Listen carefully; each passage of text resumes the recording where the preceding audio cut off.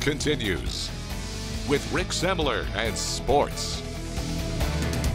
Welcome back. Last year, Robinson boys basketball lost several close games and stumbled their way through a tough 10-21 season. You better believe the Maroons are ready to get back to their winning ways this year. Head coach Mac Thompson returns for another season. He has some talent back as well. Senior Braden Childress is one of the area's top scorers. Other guys the Maroons will be relying on are seniors Cade Lassen and junior Jeffrey Goebel. Robinson is really high on freshman point guard Wesley Jackson. Coach Thompson says it's those underclassmen that will be the key to their season.